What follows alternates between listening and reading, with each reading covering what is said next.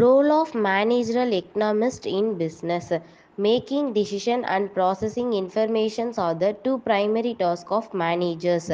In order to make intelligent decisions, managers must be able to obtain, process and use information.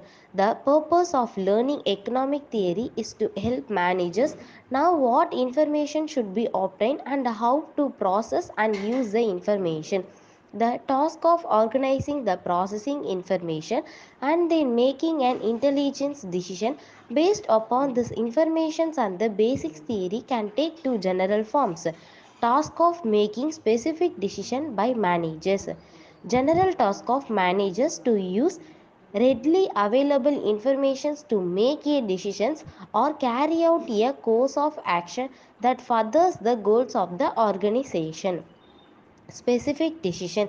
There are several decisions that managers might have to take, whether or not to close down a branch of firm that has recently been unprofitable, whether or not a store should stay open more hours a day, whether to pay for outside computing or copying service rather than install an in-house computer or copier.